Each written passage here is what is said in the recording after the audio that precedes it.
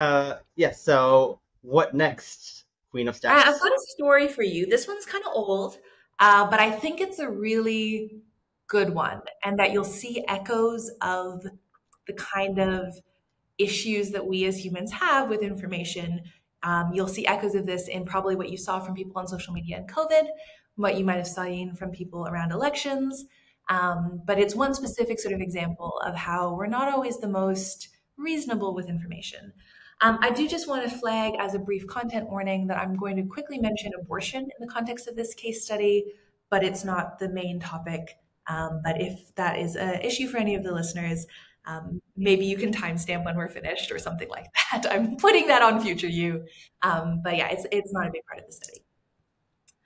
All right, so this one is old, I guess 1995, back when you were not buying a house, silly you. This story takes place in the United Kingdom. And so there's a United Kingdom, or at least at the time, committee on the safety of medicines. And so if you have people in your lives who take oral contraceptive pills, you may be aware already that these, like for a long time now, have an associated risk of blood clots. So current ones as well, this has kind of been a true feature of these. But by improving the like the formulation of them or like tweaking different things, that's something that's being worked on. But it is just one of those things that's a risk with this particular medication, as any medication can have side effects. But there was this sort of, they called it like a doctor's note, I guess, that came out, and it was sort of meant for public, like the public to be aware of. And they announced that this third generation, this sort of third version of the pill that was what was most widely being prescribed and taken by people in the UK, it actually had double the risk of blood clots compared to what that previous version had. And they were only sort of seeing that now as they had more data on adverse events from this. But like that's 100% increase. And so this came out and this was publicized quite a lot in the newspapers at the time. So I've got a couple snippets on screen. Oh, I'm sorry that I've got my alt text has kind of shown up for people who can see it. But basically, I've got a clipping from the Guardian newspaper, and the title was "Blood Clot Alert on the Pill," and that women were being warned about 7 brands of contraceptive that were under that third generation, and this doubled risk of blood clots. And as you might imagine, this caused some concern that people who, had been taking this, might take this every day of their life, we're now hearing this very scary feature of this medication that they were on, and that was, probably quite important to them. And so there were like health clinic lines that were full of callers. Like there was quite a lot of panic, is basically what I'm trying to get to you at this point in the story. And so, as I said at the beginning, we already sort of knew that oral contraceptives could cause blood clots, and that was a risk. And if you had a precondition that made you more likely to have them, it wasn't an option for you. And the other thing here was that part of that same message that I told you about at the beginning, where it says double the risk, 100% increase, it also in the same message said, for the vast majority of women, the pill is a safe and highly effective form of contraception. No one needs stop taking the pill before obtaining medical advice. So, Alex, what do you think people did? Do you think they calmly waited for medical advice, or do you think they did something else? I'm going to wager that they did something else. Yep. I think if you're a betting man, you're safe for this one. The use of this pill dropped like 80%. Wow. People just stopped taking it. They were freaked out. They didn't want to deal with the risk. They just stopped taking it. There was like a run on the pharmacies. People were trying to get the second generation one, which, was the previous one that this new one has double the risk of. So let's go back to the safer one. None of the chemists had anything left in them. Like it was a little bit of a public panic kind of moment. And now one really important thing to consider here is it wasn't just that people stopped taking the pill and that then meant there was fewer blood clots. Like, sure, if it was just that, fine. But there's kind of a reason that people take this medication in the first place. And there's lots of different reasons why different people might be taking it, but for quite a lot of people, it is for the purposes of contraception. So for people listening to the audio alone, I've got a graph on the screen, and the title is that there was 13,500 more abortions in the period after, or sort of the appropriate period after October 1995, and that sort of flow-on effect. And so the graph on my screen shows that in general, the rate of abortions had been, in fact, not even just the rate, the absolute number of abortions in the UK had been decreasing, even as the population was probably increasing at the same time. So you were on trend where people had access to contraception that worked for them, arguably, and you were seeing fewer and fewer abortions. You saw them in this period after 1995 jump right back up to what they had been, 5 years previously, before we were doing a good job of decreasing. And then, sorry, excuse me. And then proceed to stay high for a few years afterwards as the information about the fear remained. But that message that was in that first part of at the same time that it was announced, where it's like, no one needs to stop taking this. It's fine. Talk to your doctor at your next checkup. That part didn't really manage to be part of this persistent messaging. And I think one fact that was particularly shocking to me, I guess, from this, or that really gave me sort of emotional connection to this story, was that there was 800 additional conceptions among girls under 16. So folks who might have been relying on this in some way, not have a lot of access to other things, and arguably may not have been intending pregnancy at that time. And I found that quite a surprising number, that this statistic and its influence on our emotions was a really powerful social disruptor for a little while there. This also just has dollar signs attached. So if you're like, I don't care, I don't need to take the pill, 4 to 6 million pounds more were spent by the National Health Service in that time, which is a good chunk of change. So this, to me, is clearly something went wrong here. This wasn't the appropriate response from the public, although it probably could have been anticipated. I'm curious, if I sort of stop at this point, what questions do you have? What would you have wanted to know if you were receiving this in the media, or if you had, a person in your life who was trying to make a decision? Do you feel like you had all the information you needed to make a choice here?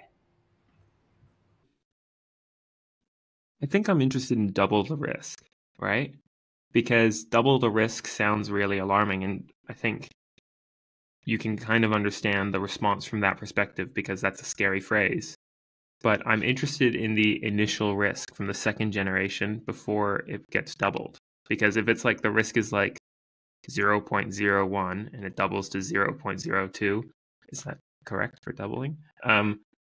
That significant? I don't know. I love that, because yes, if only Alex, folks had you to ask at that time, because that is exactly the question you want folks asking themselves. And there's a whole other area of study that's outside of mine about our risk tolerance and when we think of different risks and things like that. But fundamentally, if you double a really small number, you still have a really small number. Mm-hmm. And so I'll show you just sort of briefly what this kind of looks like, I guess, as a picture. But basically, you've got two types of risk that you might have reported to you in the media. And this is a pretty common statistic. Maybe odds are more common if you're really into horse betting, but risk, absolute risk, is just a straight probability. So your risk of getting hit by lightning is pretty low, unless you're a New Zealand MP, it appears, in which we've had 3 of them hit by lightning. I do wonder. But absolute risk is just the chance of something happening. And so for the oral contraceptive pill, you could calculate that for yourself. And what the researchers had done was they looked at the total number of people who were taking that pill, and then they found out how many people had a blood clot. And that's just one number divided by another number. So I have on screen some terrible animations that I still love because I'm the one who drew them. And so let's say we have our 10 people who are taking an oral contraceptive pill. If 3 of them get blood clots, that's 3 out of 10 people. That's 30%. That's awful. That's a pretty high level of blood clots that I probably wouldn't, I too would be jumping ship pretty quickly on a medication like that. But that's not what we really meant here. Because what does it mean to double the risk? This is something we call a relative risk, because it's one number being compared to another. It's not that baseline or that initial risk that you were talking about, Alex. And you might hear this as twice the risk or a 2-fold increase or any of this kind of language of doubling and increments. This is this relative risk idea. And so exactly as you were trying to think through for yourself, you're okay, 0.01, if I double that, that's only 0.02. You can see that if you had an absolute risk of 30% and that doubled, that would be 60%. 100%. Awful. Jump ship, absolutely. If you had a 3% risk, that's a 6% risk. I don't feel as invested in that difference in this case, personally at least, right? And that goes back to not just statistics, but your personal risk tolerance. But now if you're going from 0.3 to 0.6, I'm struggling to muster much of an emotional response at all to that difference. Like that doesn't feel like something that's going to overly motivate me to change what I'm doing.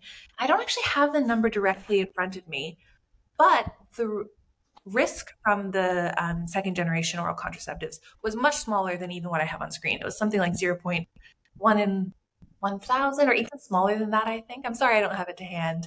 I can send it to you later if you want to put it somewhere. And so in the end, the doubling of that risk, while it may have some influences on a population level across millions and millions of people, personally, the risk of not taking a medication like this would far outweigh, or the risks associated with not taking the medication would far outweigh. And I think on a social level, the potentially negative consequences also far outweighed what the blood clots could have caused on both a societal level and on an individual level. And so exactly as you said, Alex, like freaking scary to have this headline about blood clots. Awful, awful, no thank you. But then if we don't know how to ask ourselves these questions, we can very easily trap ourselves in situations where we're just making decisions based on fear of things we don't need to be afraid of. There's enough things I'm afraid of on a day-to-day basis anyway. I don't need to like have fake new ones, you know? Mm-hmm. Yeah. All right. Wow. So I have a question for you, Alex. Do you eat bacon personally, or do you have a favorite food? I have bacon occasionally. right. I don't know that I could come up with one single favorite food. Let's take it because I have had a look at these numbers once upon a time.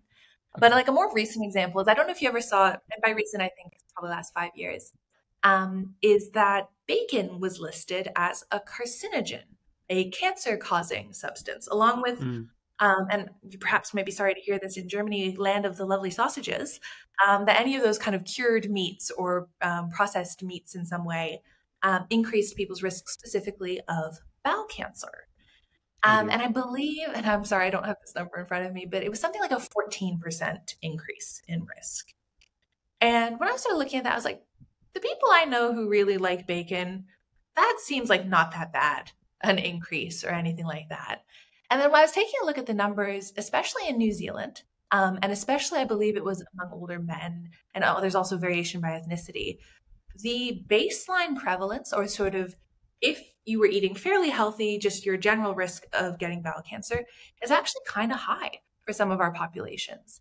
And so while a 14% increase is nothing as scary sounding as a 100% increase, when I was looking at those numbers, and if we're going to report bias, I am a vegetarian, so perhaps I don't have as much skin in this game.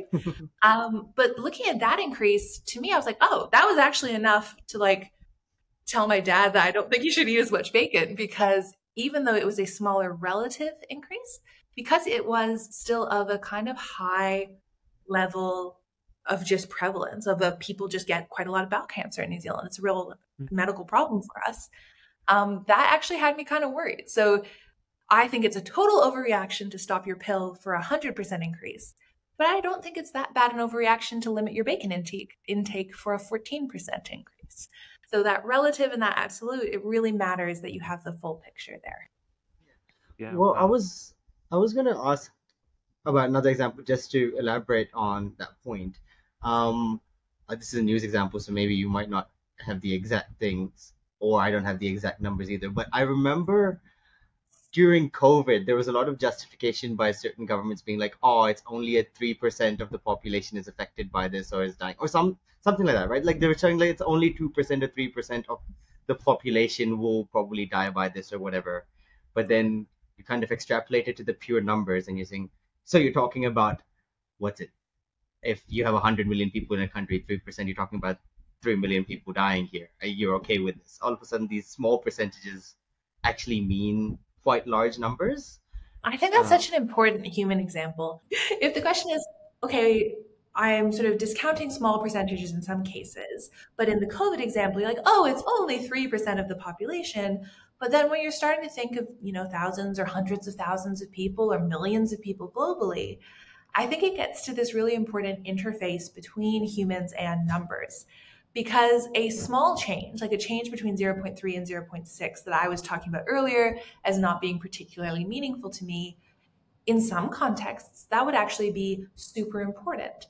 And it's one of those things where for some stories, it would be a rounding error. But for other contexts, that could be the difference between a business going bankrupt or, growing and profiting. It could be the difference between a global pandemic and, oh, thank goodness we had that contained and nothing happened. And I think just as your sort of question earlier about sample size is like, what's the threshold? What's the threshold? All of this is so context dependent that you need to know.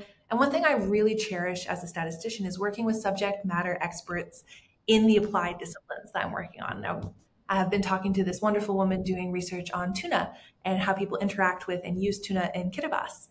And I know nothing about any of those things, but I know a little bit about survey design. And so having conversations with a subject area expert helps you tease out what actually matters to measure and how. And that's the same with interpreting these numbers. And I guess the only guide I'd have for folks there is the same sort of media literacy you'd apply to influencers on social media, to political claims, even if they don't involve numbers. The key question to ask yourself as a person who has to navigate this information-saturated world is, what is the person who's telling me this? What do they want me to think? And why might it be important to look farther than that? And numbers are just one of those tools that we have to influence people. And as Alex was saying earlier, for those of us who might fall into the bog of sort of overconfidence, where we think a statistic can be used and wielded basically as a cudgel against the non-believers, we want to be really careful of, like, why are we using that number in that way? Are we trying to present it as the small percentage because we know our reader or our listener would be horrified by the actual numbers? No easy answer. We just got to use our brains, as smooth as they may be. That was nice.